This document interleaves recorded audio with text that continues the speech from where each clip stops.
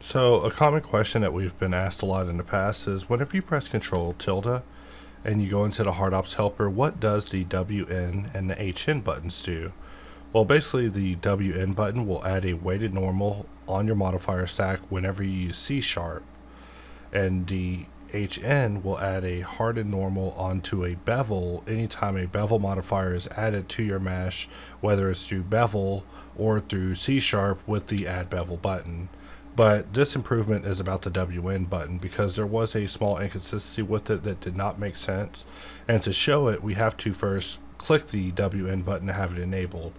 And to show it in action, we have our modifier stack, so I'm just going to use Boxcutter and just create a couple of cuts, and I just want you to look and see what happens here. So if I were to press Q and bring up sharpen, we see that control clicking sharpen will run C sharpen, and we see that all of our booleans were applied, but a weighted normal was added. And the weighted normal normally would not be that bad of a thing. However, because there's not a bevel present, it ends up making the mesh look like this. So that means that you'll just be working and you'll just apply all of your booleans and you'll end up with your mesh looking like this unless you do not have this check, which just did not make any sense to me. It did not make sense for us to add a weighted normal to the stack if a bevel isn't present, because if we have a bevel present, for example, I'm adding a bevel at this time, if I were to control click sharpen, we see that now the weighted normal actually makes the mesh look a lot better if you're working in this old school type method of working inside of C sharp.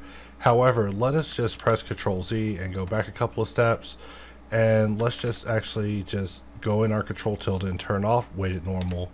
And if we just control click, we see that basically the mesh has a nice result.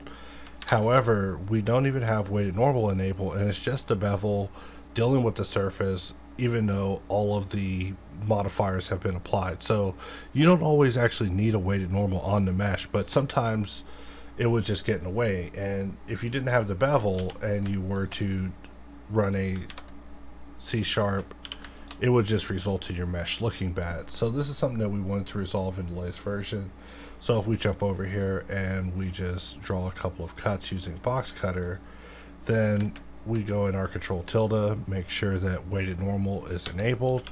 If we just control click sharpen, we see that a weighted normal modifier will not be added whenever you run C sharpen if there is not a bevel modifier already present. And earlier I was talking about the button for adding a bevel modifier whenever using C sharp. Here it is right now in use, where I'm just clicking on it and it's adding the bevel modifier, and I'm able to then see the weighted normal be present. But just letting users know that if you do not have a bevel modifier present, then the weighted normal will no longer add a weighted normal modifier onto the mesh, causing it to look bad, which I consider to be a bit of a bug.